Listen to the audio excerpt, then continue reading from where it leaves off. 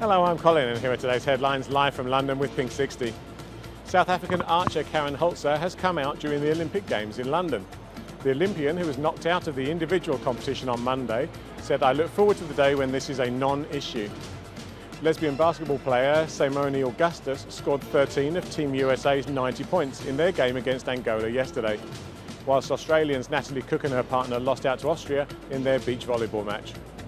A Welsh soccer player says he is the victim of a prank after an abusive tweet was posted from his account about British divers Daley and Pete Waterfield.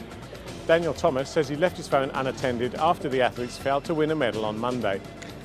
Pride House have the support of the UK's largest teaching union in formulating a plan to fight homophobia in the Olympic movement.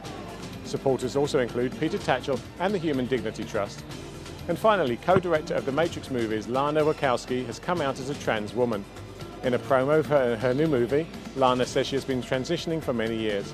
And that's all from us today. Join us again tomorrow.